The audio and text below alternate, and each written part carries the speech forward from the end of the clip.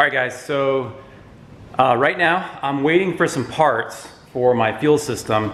I went through and looked at all the different fittings I have, and I'm short a couple of fittings, so I'm gonna need to get a couple more 90s and a couple more straights before we go and mount the fuel system and get that all finished up. So I thought that you know, while I'm waiting for parts to come in, I'll make a video about this actually goes back to when I first started doing YouTube.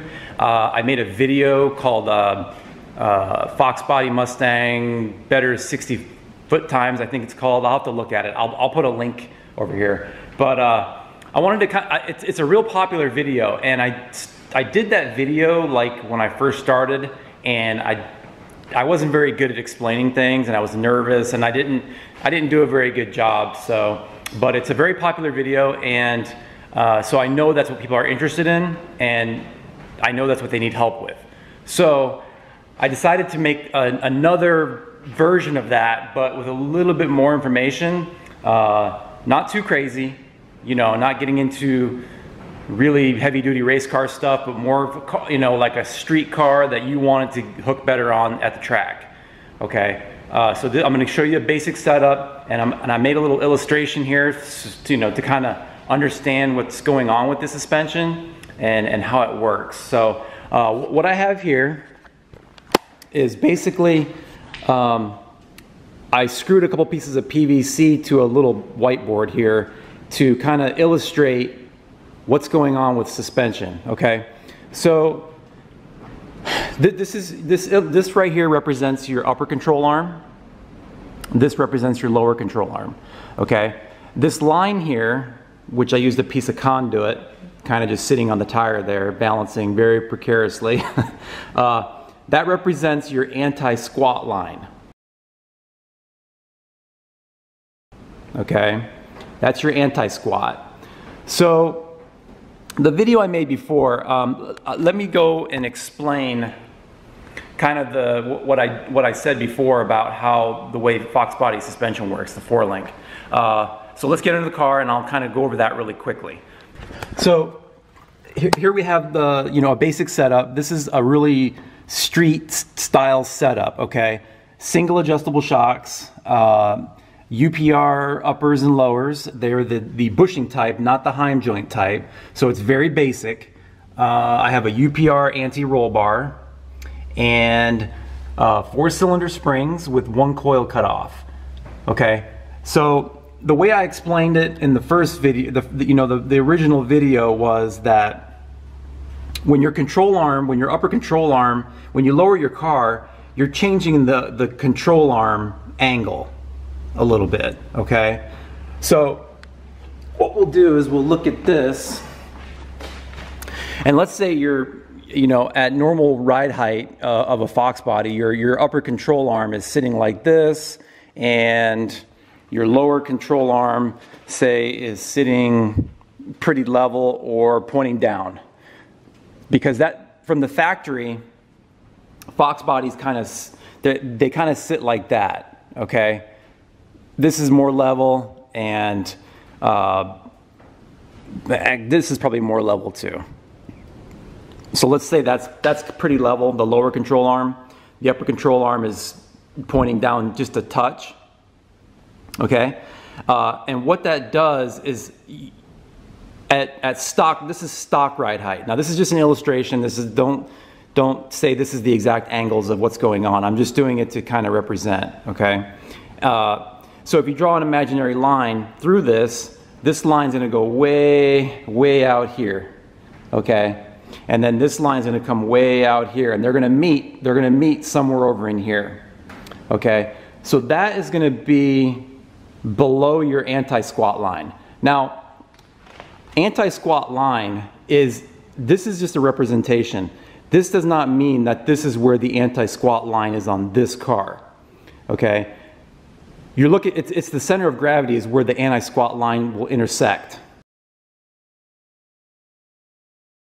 Okay, the center of gravity could be here, it could be here, it could be here. I don't know. You know, we just don't know. So, you know, if you scale your car and you know, you would find out where your center of gravity is that way with a little bit of math, knowing how much weight's on the front, how much weight's on each corner, side to side weight or whatever, and you can find, you know, you can figure out where your center of gravity is. It might be here, it might be here, I don't know. Okay, this is an imaginary line.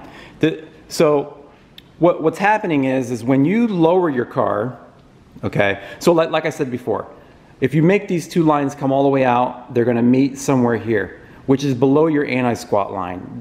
You don't want that in a drag car, okay? That means the car is gonna squat if it's way over here, in front of this line or below it, anywhere below it. The car is gonna squat, okay? You don't want it to squat, you want this to separate, okay? So when you lower the car, you're basically taking this angle and you're bringing it in like this. It's pointing down a little bit more, okay? So what that's gonna do is that's gonna bring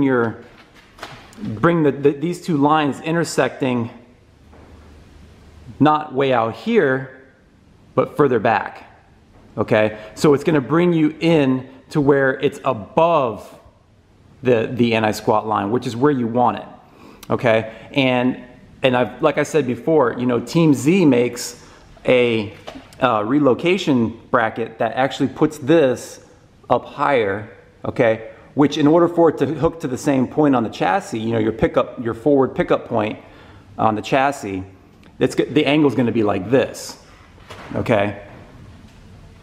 That's exaggerated, but just, you know, I'm just doing it for kind of explanation purposes. So what that does, that's going to bring your instant center or your imaginary point, it's going to put it somewhere in this area, okay? See, it's coming like right through here, so it puts you above your center of your anti-squat line, okay? So, and then also another company, BMR, makes a lower control arm relocation that you can lower this down a little bit, okay, which then if this stays the same, the pickup point is going to basically do that. It's going to aim up a little bit. So you see what's happening here? Your lines are becoming further and further back, okay? They're coming further back and up. So what does that do? Okay. That basically makes the tire bite harder. The further back you get with your instant center, it's going to hit the tire harder and harder and harder. Okay, so on a low horsepower car like this, that's what you want. You want to get the maximum amount of bite you can. On a higher horsepower car, that's not necessarily always desirable. Okay, so if you were to set it up with maximum bite on, say, 1,000 horsepower radial car, that's not really going to work too well, because what's going to happen is it's going to bite really hard initially, but then it's going to shake the tires after 20-30 feet. And so that's why you would need to move this line out further out here, closer to your center of gravity, so it kind of softens that, you know, you get your initial hit, but then it kind of softens it to settle into the run. Okay, so what's happening here with when you launch, okay, when your suspension is like this. So you have, this is hooked to the housing, okay? This is, you know, say your housing is here and your wheel's here, okay? So when this is hooked to the chassis, this point here, and this point is hooked to your the top of your housing, your differential housing, and the diff wants, the whole entire housing is twisting a little bit, okay, about 2 or 3 degrees, it's twisting, okay. It's going to want to straighten this out, okay. So if this wants to straighten out, what's going to happen? If this point here, I should have made put the screw on this end so I can show it biting down like this. But I think you guys can understand that if this point can't move, but this point can, which meaning it's hooked to the rear end, and then what will happen is this whole thing will want to straighten out and go down.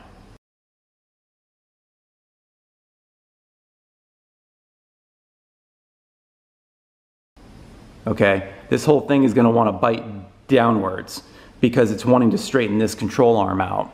Okay, so if it was like this, for instance, if that was straight, say more back to the way it is stock, when the housing rotates, where is this going? This is wanting to straighten out, but it's already straight. So you're not putting any pressure downwards on the housing. You're not using the rotation of the housing to your benefit.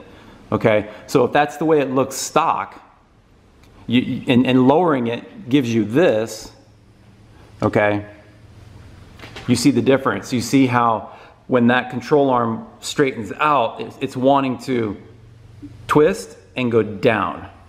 Okay, now let's say in order to get the car to squat, if you wanted it to actually squat, you know, you would keep it at your normal ride height. This would be up here, okay, which would put your center of gravity, it would put your anti-squat point, or your instant center point, it would put it way out here. You see, if you put it, you just follow this line, it would just keep going and going and going way out front.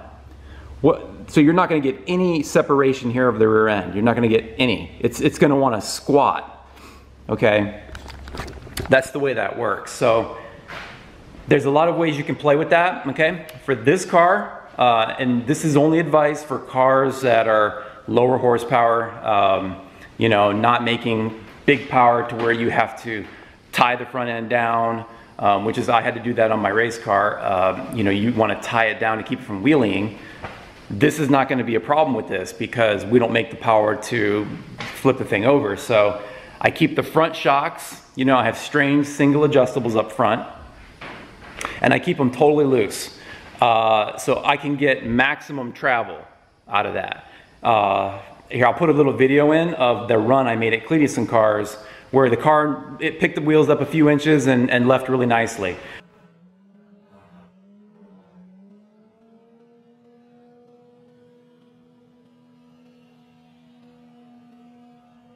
That's the way I have it set up. I have it set up completely soft on the rear and the front. Okay, on these single adjustable shocks, these strange single adjustables, the only thing you can adjust is the rebound, okay, which is the extension of the shock, which means the front is totally loose, which means it can extend as fast as it wants, as much as it wants. The rear, the same way. Okay, I'm not worried about tire shake because I'm not pouring power on, you know, like I'm making whatever power I'm making. It's 400 horsepower, it is what it is. So 30, 40, 50, 60 feet down the track, it's not more boost is not coming in. It's not enough to make the tires shake. Okay, so I can get as aggressive as I want with it. I don't give that same advice to someone who's making a lot of power. You can't do that. You have to soften the hit a little bit, okay? And more use, like the Radial versus the World guys use like a lot of power management. Power management is the key. The guys who win are the ones who know how to manage the power, okay? So I just wanted to kind of better explain how this works with you know, the new guys that are buying these cars, because I'm a member to a lot of the forums, and I see a lot of questions where you can tell that, you know, they don't know a lot about this stuff. So I know this is good information for people.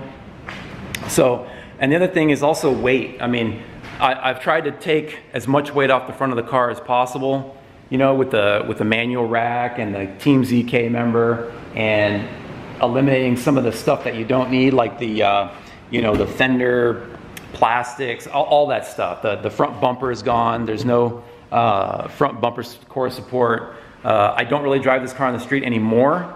When I was driving on the street, I kept the bumper support, because if you get into an accident, the front of your car is going to be pretty beat up. So that's some of the things I do. to get the 60 foot down.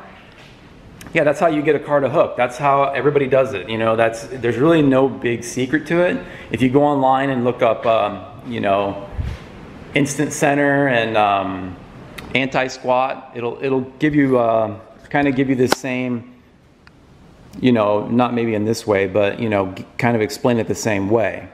Okay, so yeah, that's pretty much how it works. Hopefully you guys got something out of it, and you play with your suspension. And like I said before in the first video, that's the easiest way to get your car to have better 60 foot times is lower the rear.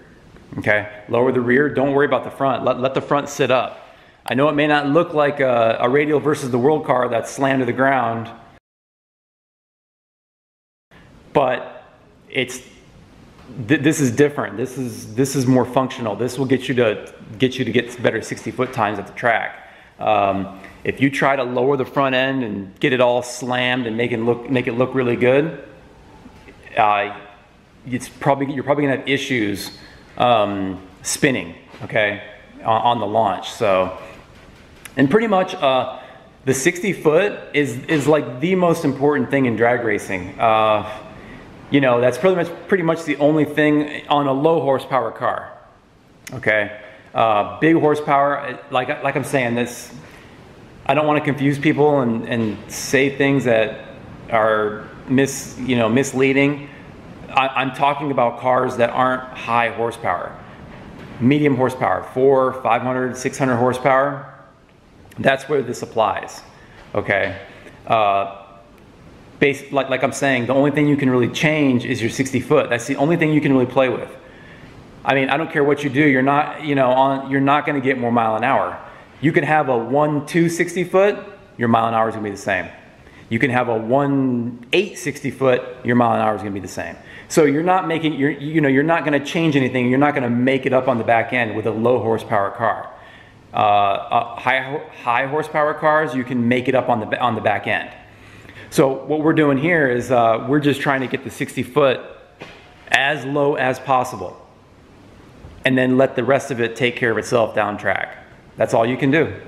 Okay, so hope you guys enjoyed this video. Hope you learned something, and I'll be back with some more stuff as far as, once I get those fittings for the fuel system, and we'll get that installed, get this thing fired up.